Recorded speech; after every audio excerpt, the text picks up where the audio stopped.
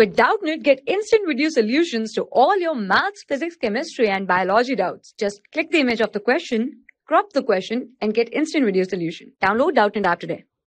Hi, the question is, in which of the following years and companies prepared two DNA sequence corresponding to A and B chains of human insulin and introduced them in plasmids of E. coli to produce insulin chains?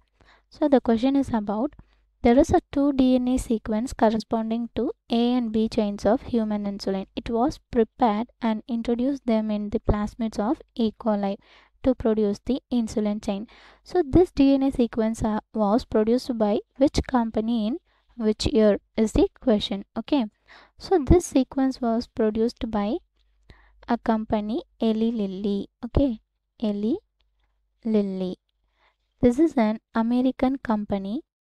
This is an American company. Okay, this company produced a two DNA sequence corresponding to A and B chain. Okay, DNA sequence corresponding to A and B chains of human insulin. Okay, human insulin. They introduced in the plasmids of E. coli, and then they produce polypeptide chains of insulin. Okay, they prepared the polypeptide chains of insulin. Polypeptide chains.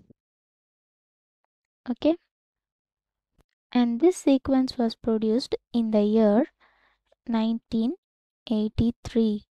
Okay, so the answer for this question is 1983 by the Eli Lilly company. Okay, so the answer is option C, 1983 Eli Lilly company. Okay, thank you.